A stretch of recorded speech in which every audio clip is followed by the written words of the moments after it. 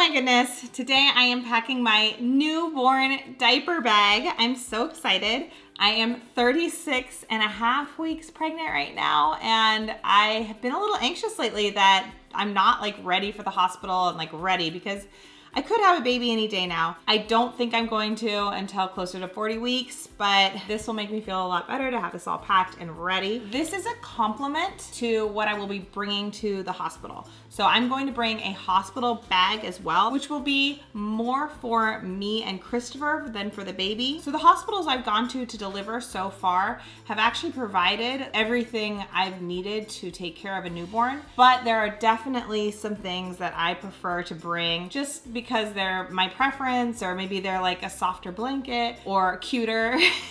So we will be bringing this diaper bag with us. And I also like knowing that the hospital typically has everything that I need. I don't believe that this is true for all countries or all places. So make sure you check in with the hospital you plan on delivering at just to see what they provide, because it's different everywhere. So this is our diaper bag. I hope that I like it. I do have some other options that I can use, but I'm trying this one this time around and we'll see how it goes. It is an Ergo baby diaper bag and I got this at Target. First off, newborn diapers. So these are Pampers. They are the best smelling diapers. They like make me want to cry. They smell so amazing. So I don't actually usually use Pampers for when my kids are older, but oh man, I love a Pampers newborn diaper. And they're typically what I've found at hospitals as well. This is very much a typical like newborn baby smell for me. Oh, they smell so good. I hope I like this bag. I love that it has this like keychain holder and it has like this mom zone that's easy, and it has this quick function thing, but there aren't really any like quick access zones, and I like to have a spot where diapers go that like you can just pull them out. So this doesn't have that. That's okay. This is the changing pad. A lot of diaper bags come with the changing pad. Honestly, I usually just take them out. Different people do different things. This has two small pockets like this. Typically for a newborn baby, I like to make sure there are 10 diapers in a bag. So if I'm going out for the day or whatever I'm doing, I aim to have 10 diapers for a newborn. For my 2-year-old, I aim to have 5 diapers. They use less, they have less instance of like pooping and then pooping again 5 seconds later, because a newborn's digestive system works differently than a 2-year-old's digestive system. So I've got these diapers in here. They fit really nicely. I also have a Huggies diaper that's a size 5 for my 2.5-year-old, because you never know, and I'd like to have a backup diaper for him. So that's the setup so far in here. And then I am going to have wipes. I like the ones that smell like cucumber and green tea. They also have a natural care one, which I'm always like drawn to buying because it says natural, but I really don't like the smell of them. So I gravitate more towards the cucumber and green tea. One of the biggest downsides for me when I picked out this diaper bag was that it doesn't have a convenient slot right here for wipes. And our last backpack diaper bag did have that, and I love that feature. Somebody suggested to me in the comments that I should see if a tailor could add it to this diaper bag, and I thought that was a really good suggestion. I just haven't gotten around to doing it. We used our last backpack style diaper bag so hard. It's still in use and in our van right now, but it's definitely older. It's like we've taken it to many a Disney trip and various functions, so it's kind of falling apart now, but it has been a great diaper bag, and that one we got from Amazon. So a newborn diaper bag is different than an older baby diaper bag. It's different than a toddler diaper bag. It's a little high maintenance. So as I said before, a newborn's digestive system is all out of whack. They can often do a ton of spitting up, or puking as I like to refer to it. They will also poop very, very frequently. And it's just like, it sounds like when you have a plastic water bottle and you go like, it sounds like that. And they can just do it all day long. And you want to remove that from their bottom so that they don't get a rash or feel uncomfortable. You end up changing a lot of diapers. With the puking and spitting up, you end up changing a lot of clothes. So you want to make sure you have all of those things on hand, and that you have whatever you need to deal with these pukey, poopy emergencies, and they will happen. You will go through poopy, pukey emergencies. One of my #1 tips and tricks is to have a bag like this of small trash bags. This has 105 bags in it, This will probably last me my baby's first year, and it will rescue me so many times you can't even imagine. I got these at Target. I think they're for small trash cans or for like picking up dog poop or something, but this is like one of my favorite mom products. And I use that when clothes get wet to just wrap them up, put them in the bag, and then be able to wash them when I get home. I use it when we've got a really smelly diaper. I use it when we're accumulating trash and I just don't want it wherever it is, or to clean up the car if we have a few minutes and I can be like, okay kids, find all the trash in the car, put it in the trash bag.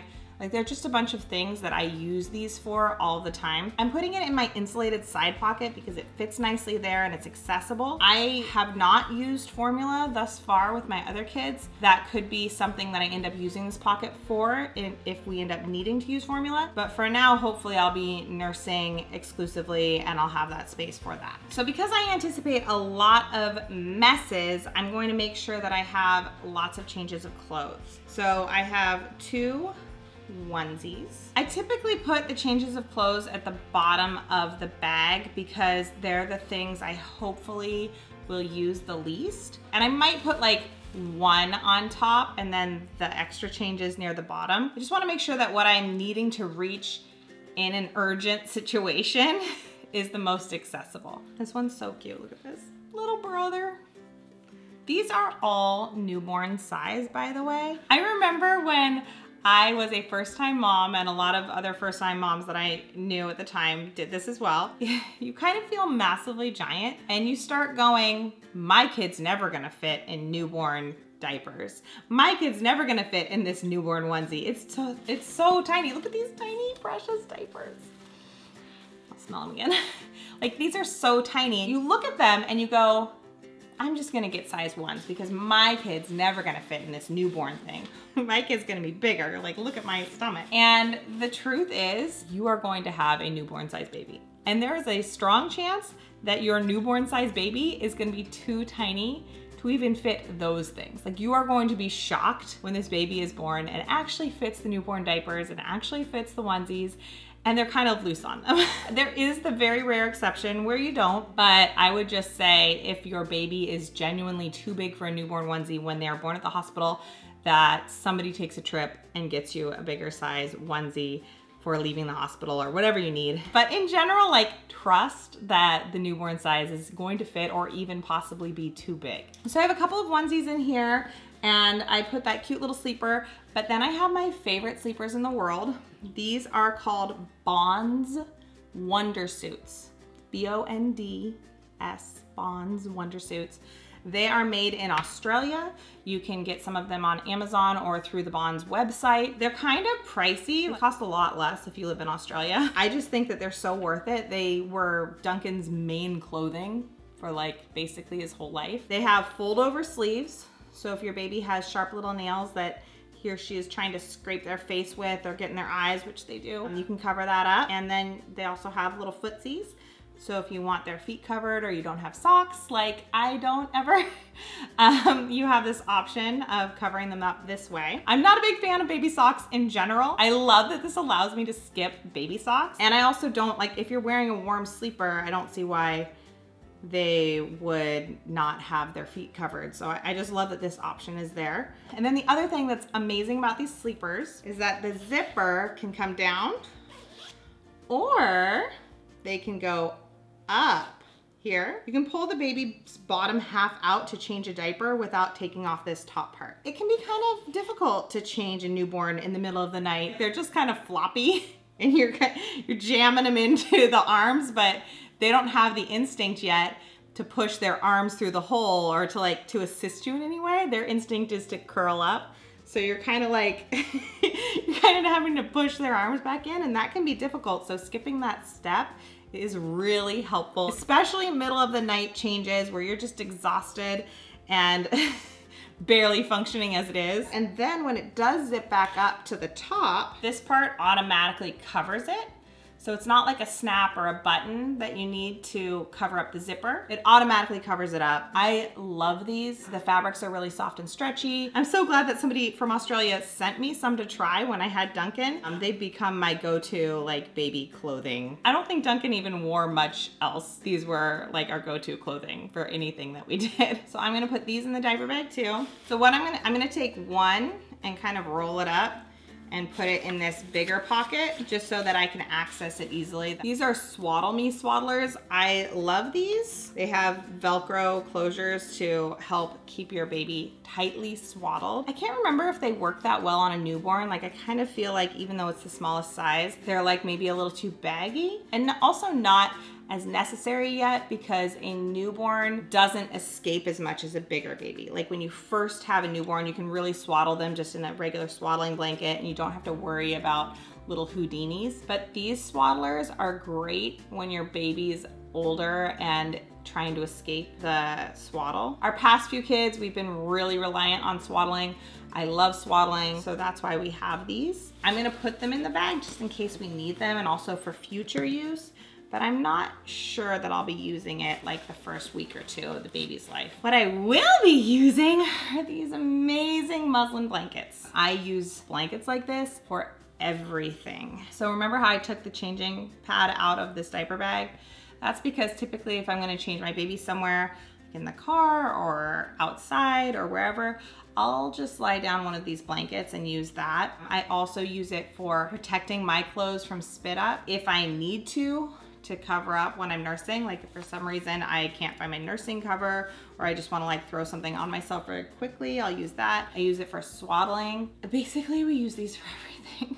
Like I love them so much. This one is a kind of softer, lighter bamboo fabric. It doesn't work as well for burping just because the spit up leaks through a little bit more. Even as like soft and lovely as the bamboo ones are, I wouldn't recommend them as your only swaddling blankets. This one is a muslin blanket and you're gonna see muslin blankets more commonly anyway. These are what I recommend as more of a go-to, have a lot of these on hand. They're not as soft as the bamboo, but they hold their shape a little bit better. The bamboo is so silky, it kind of like can be broken apart easily when you're swaddling. The muslin ones are a little bit more sturdy. They do get soft, like with washes, but nothing compares to that silky bamboo feeling. Okay, so here's another muslin one. I just think this fabric's super cute. You can find lots of companies that make really cute and practical muslin blankets. I love this one. Then I like to also have on hand like one big fluffy warm blanket.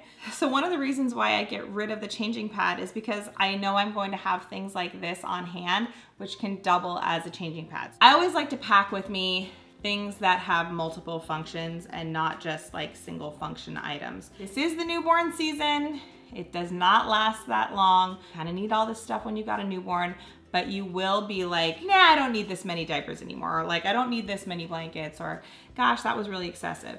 You don't wanna get rid of all of your backups because the second you like say, well, I'm gonna skip the backup outfit, that's the day you're gonna need the backup outfit.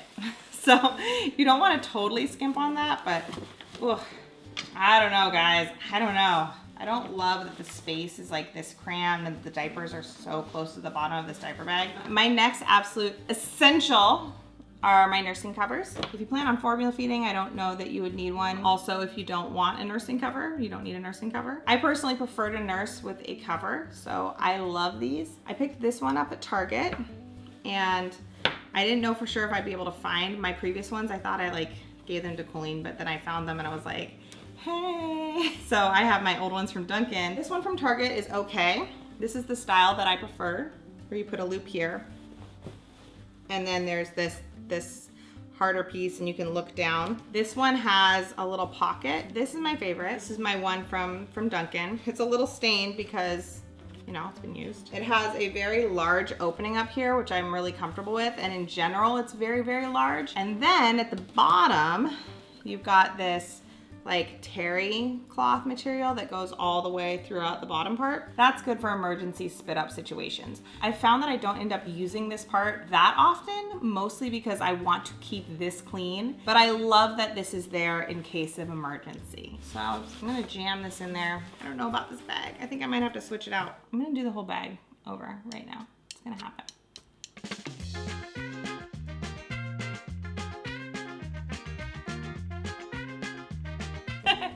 So one thing about parenting is being aware of when things are just not going to work.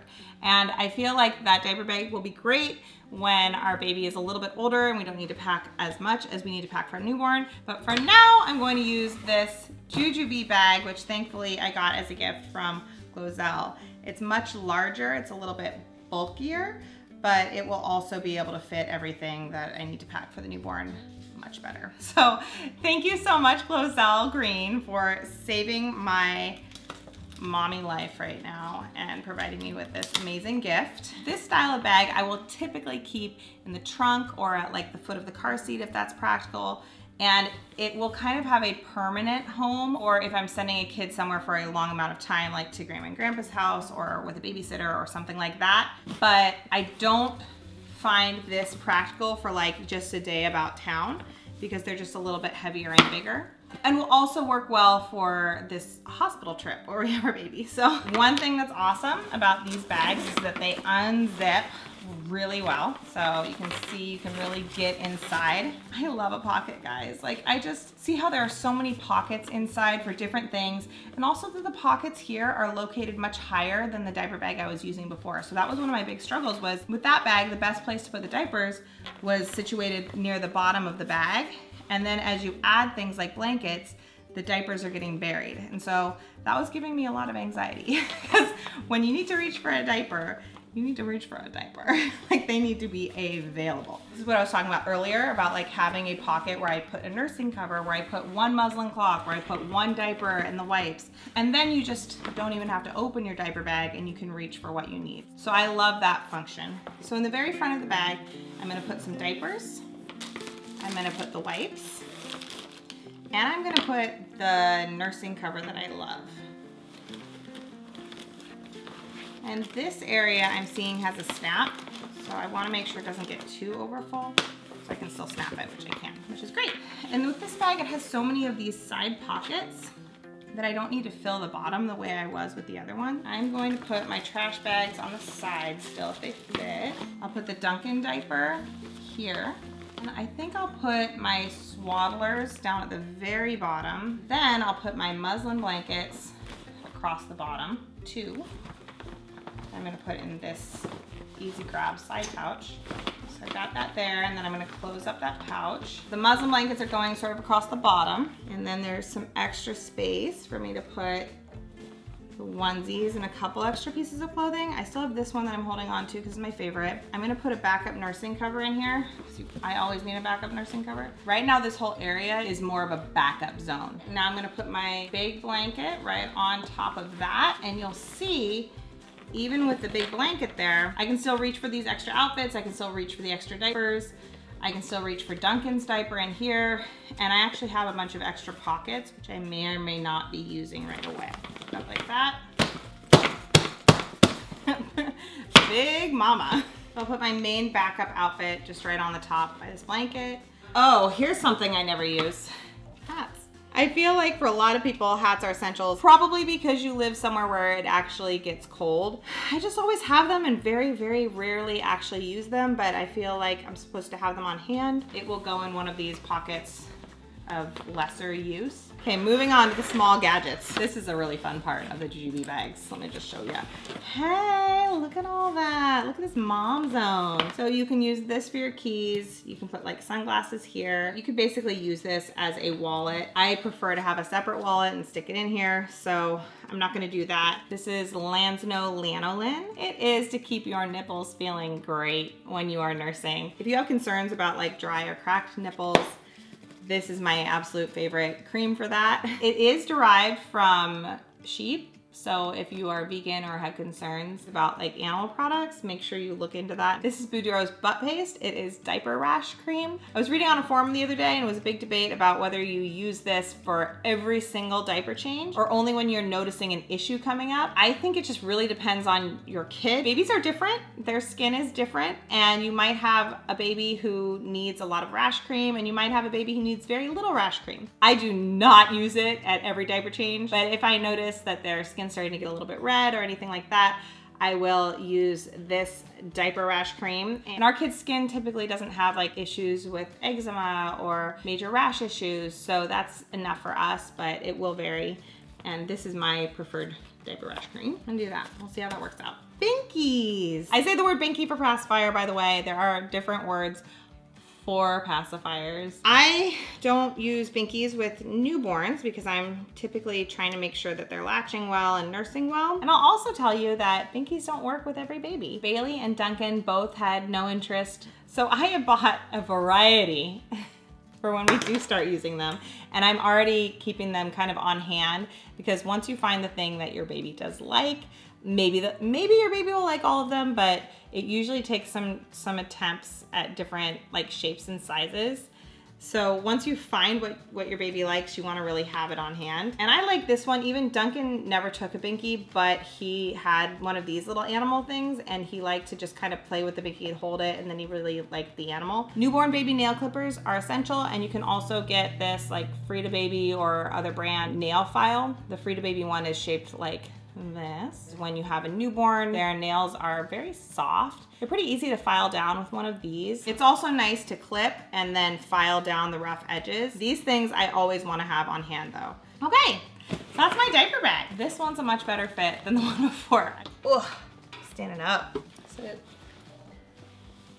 there we go.